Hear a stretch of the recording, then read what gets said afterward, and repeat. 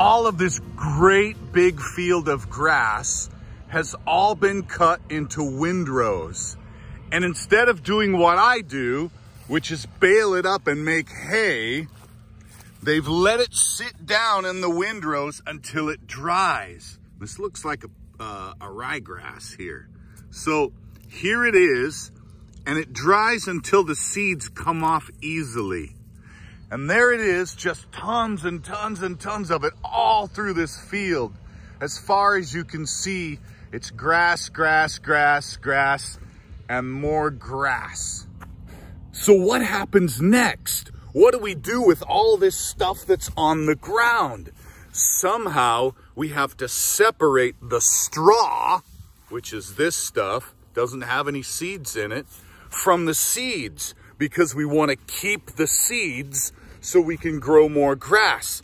And the straw, actually a lot of the straw is sent away to feed animals in Japan or other countries where they don't have as much land and grass.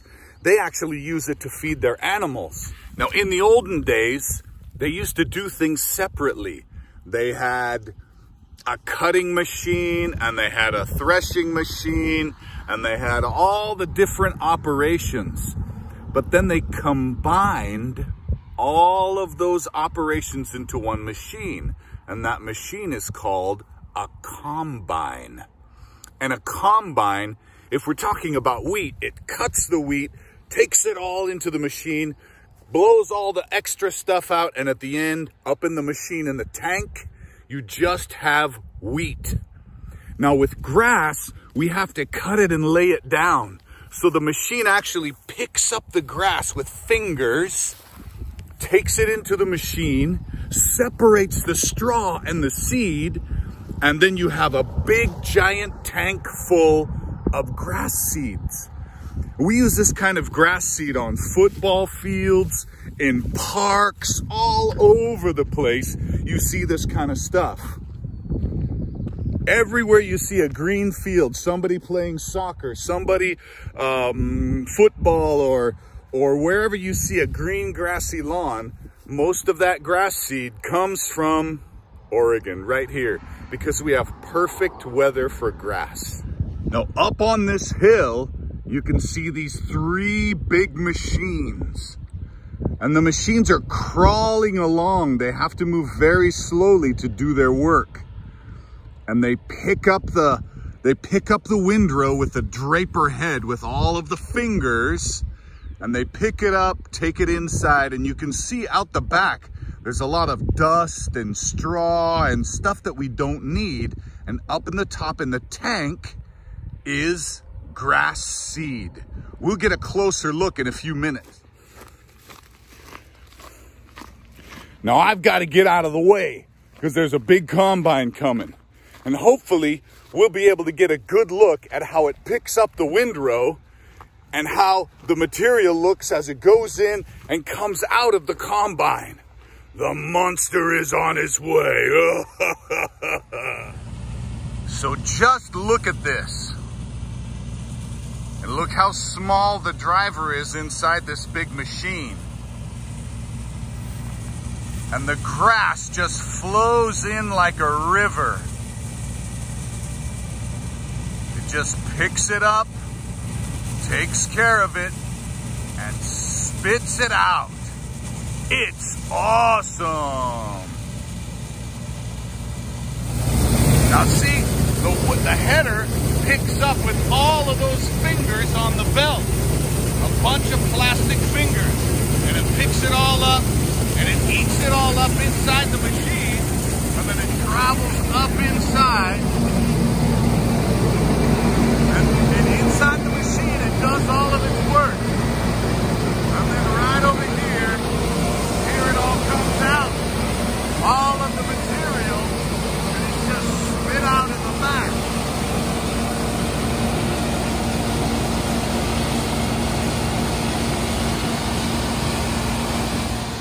If you're allergic to grass, you shouldn't come and film this because I'm super dusty now. You see all the dust coming out of the back of the machine? And again, All of this material is clean now. You can see a few tops, but look at that top and compare it to this top. Here's what it looked like before with the seed. And then afterwards, nothing left. All of the seed is in the tank of that big yellow machine. It's a big machine. The tires are as tall as a man. And they're very expensive. Combines now cost $300,000, $400,000, like the price of a nice house. But it does a lot of work. Just when you thought you were safe, that the yellow monster had gone away, here comes the green monster. So this machine is a little older and a little smaller, but it's still a monster. You can really see how it picks up the grass and it feeds it up inside, and then it eats it up and up it goes into the machine.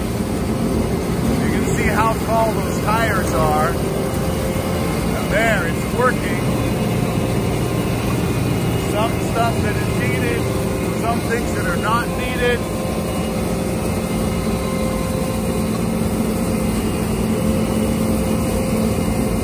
And up in the top is a tank that holds all the seed. On these machines, you can really see how they work. There are parts that shake back and forth. They shake the seed loose.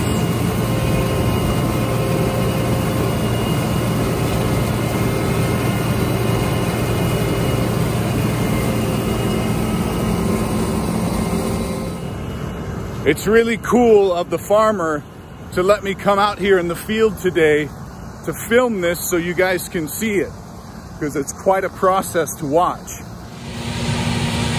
Now this is super cool. Right now, the machine is full. And so he's extended out his auger over the truck and he's pushing, pumping all of that grass seed into the truck. An auger is like a giant screw. And it just pumps out of the machine. Looks like he's empty now. Now he's putting his auger back in, pulling it back into the side, and then it goes back out to go get some more. Super cool machines. Look at this. It's a whole truckload of seeds. It's amazing. There's a few pieces of straw left in it, you can see, and a few bugs. But almost all of it is just seeds. Seeds of grass. Now all of this will go to a special place where they sift it further and clean it further to separate any of the straw or any of the dirt, anything from it, until it's 100% pure grass seed, ready to plant a soccer field. So here you can see he's extending out his stinger, his auger. He's gonna go to the truck here, and then he's gonna pump that grass seed out. It's gonna be cool. Has to be careful not to hit the truck. But now, he activates the auger, and boom! It's like a river of grass seed flowing out.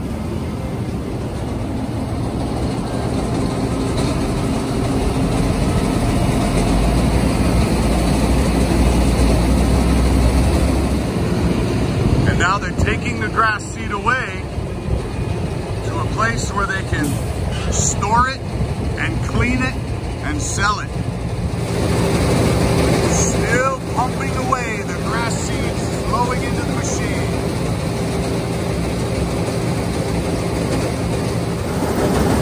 Here you can get a good look at how the finger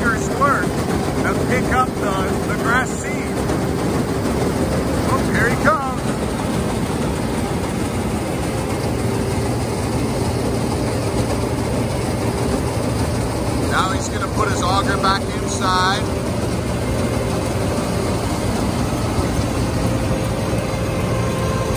There he goes again. Off to do it again.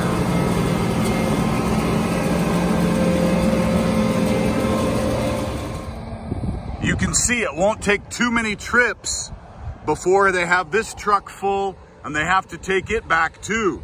Super cool. It looks like it's time to quit for the day because the farmers are turning off their machines, getting ready to go home. Tomorrow morning they'll be up very early and ready to go one more time. Work, work, work all summer long. So the farmer has agreed to let us see the inside of the machine, and it's a monster. Look at this. So up the ladder we go. We're gonna go right up here. And you can see that all the windows are, all the cab is made of glass. We'll open the door here. It's a pretty big place. There's 2 seats, so you can ride with your friend. And you'll notice that you can really see all around you because these big machines can be dangerous. So you really have to be able to see. And you got a radio and cameras, and you can listen to music and drive your machine. You go really slow, but it's not too bad. But they've been driving today for 12 hours. So it's time to shut down for the night. They also have a radio so they can talk to each other and know what's going on. And air conditioning, of course. And they can listen to music. Not too bad, not too bad. Now I'm standing right next to the tire and you can see it's almost as tall as I am. It's a very big tire. These are big, powerful machines. Hi, students. All right. So these are the guys been working hard all day long. How long you been going today? We started at 8:30, quitting around 8:30. So. Wow. Yeah, a long day. A long day. Wow, that's a lot of work.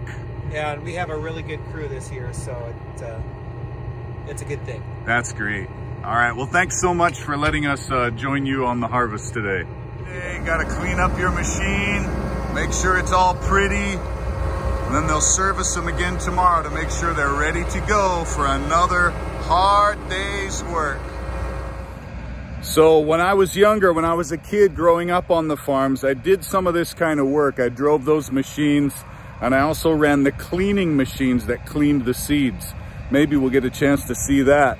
But for today, they're taking off, time to go home, so it's time for us to go home too. Hope you join us next time on the ELCI Virtual Activities.